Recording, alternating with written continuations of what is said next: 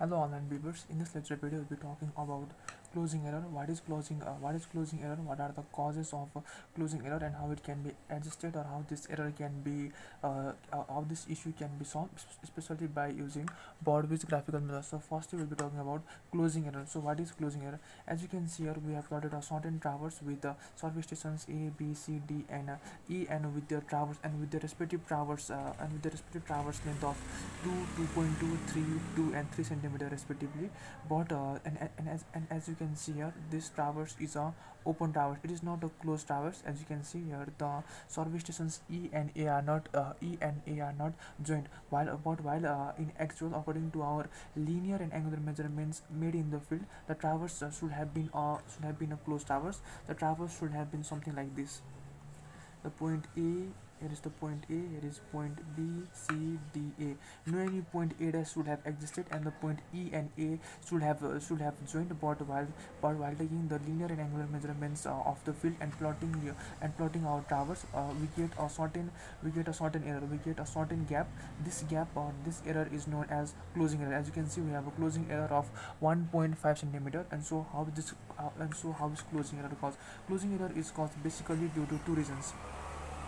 First reason being defaulty or any error while making our angular measurements. While we are measuring our forebearings and back bearings, we may not measure the angle correctly due to the presence of local attraction, or due to any other issues of manual error or instrumental error. In such cases, we do not get our closed traverse. Secondly, closing error is also called due to faulty linear measurements. While we are using our chain or tape to measure our traverse length, we may not measure the length correctly due to presence of sags, or due to taking of long measurements, or due to taking measurements of long lengths of long traverse length. In such cases also closing error may arise. So there is a high possibility that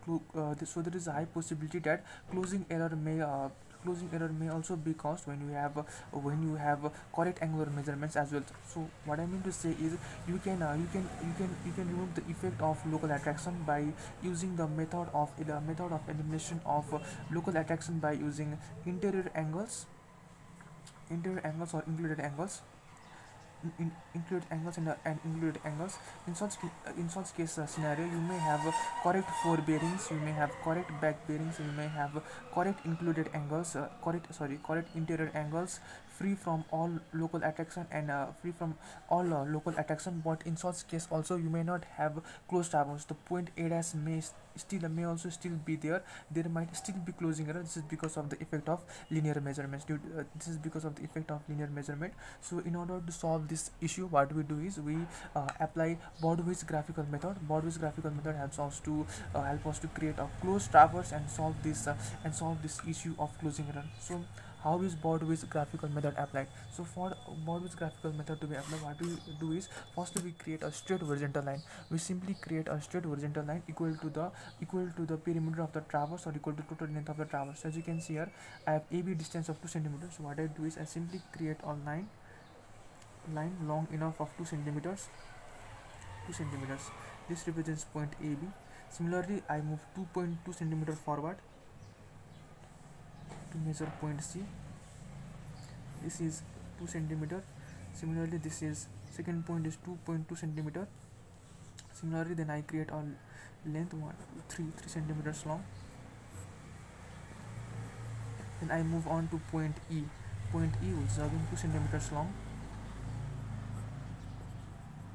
Move on to point then I finally move on to point A dash, which is 3 centimeter long. So basically what I have done is I have created simply a straight horizontal line equal to our perimeter of the traverse, showing all the lines. So Bowditch graphical method can now what you can do is you can follow two methods. So let me create one more horizontal line. So what can be done next is, so there is typically two way of using Bowditch graphical method. So A dash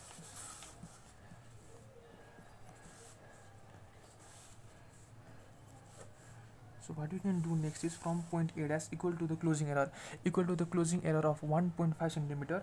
You can do two things. Either you can create a straight perpendicular line of 1.5 centimeter long. This is 1.5 centimeters long. You can either do this is straight perpendicular line, or what you can straight perpendicular line, and you can join these 2 points, and from each survey stations similarly draw straight perpendicular lines. This is your first method, and during your second method both of these give you the same value, but just for reference what you can do is, as you can see here, equal to the closing error and parallel or in the same orientation as of that of closing error. You can right now I am using a ruler. If you ruler, you can do this by using your drafter and fixing your drafter and tightening your knob, and simply moving this to point A dash and create a line equal to 1.5 centimeter.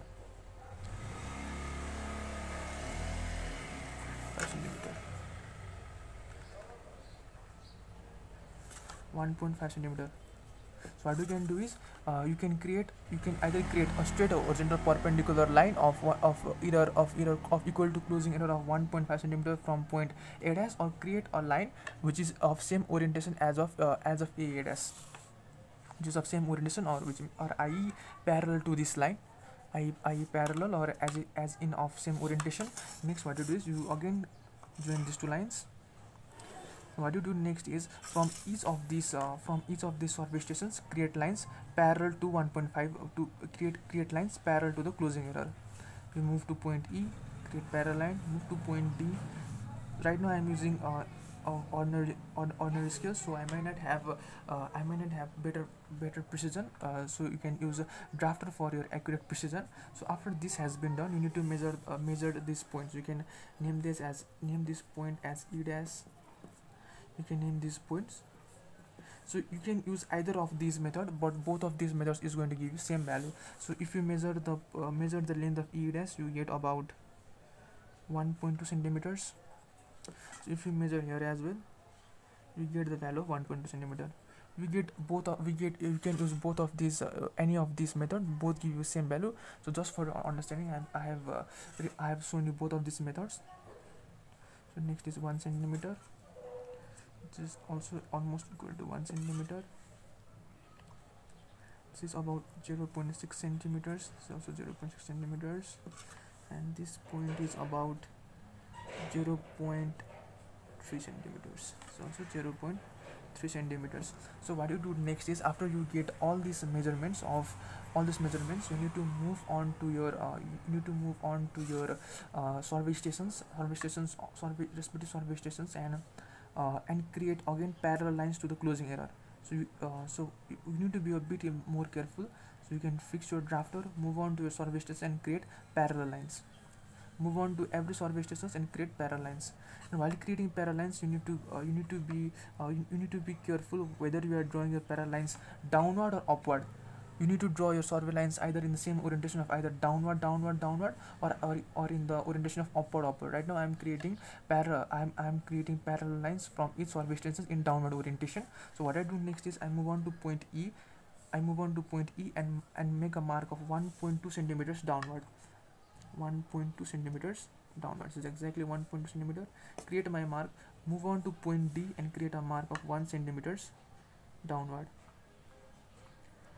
1 centimeters. Create a mark of 1 centimeters at this parallel lines. Move on to point C and make a mark of 0.6 centimeters downward.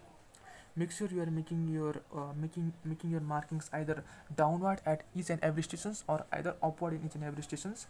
That might create an error otherwise. Now I move on to point B and make a marking of 0.3 centimeters. So 0.3 centimeters, and I have my point B dash, C dash, D dash, E dash respectively. Now what I do is, I move on to my point A, join E dash, move on to point, and I just complete my traverse. C dash, move on to B dash, and join my point A. So now no any point it has occurs, and now we have our close traverse. Following this now we have our close traverse. Following this method, we have made corrections in both linear and angular measurements. As you can see, we have shifted our traverse, and we have changes in both the lengths as well as in the angles.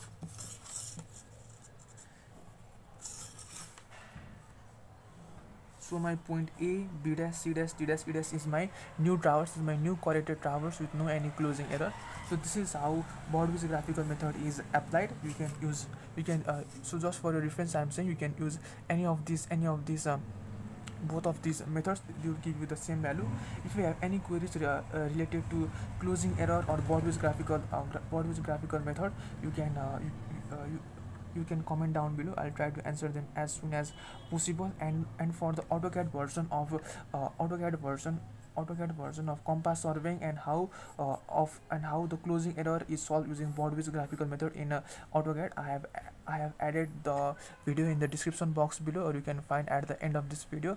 Do see that as well. Thank you.